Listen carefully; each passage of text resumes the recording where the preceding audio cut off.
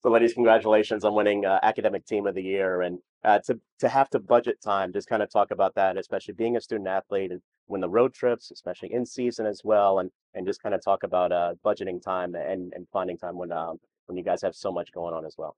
I mean, time management is basically everything, and communicating with your professors, sending emails, and staying in contact with them so you can always turn your homework in on time or take tests late or early if you need to when we're traveling.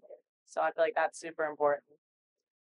And a lot of it certainly is a kind of preparation ahead of time and kind of talking with academic advisors and everything and class schedules and all that and just get everything straightened out to where it kind of works itself out during the semester, doesn't it? Yeah, for sure. Just like planning ahead, writing everything down, due dates, test dates, so that you kind of like get a good start at the beginning rather than later on. Yeah, so this is a key syllabus.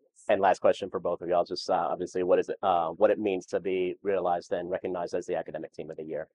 I mean, it's always nice to be honored for academics because that's why we're all here. So, All right, congratulations. Thank you very much. thank you.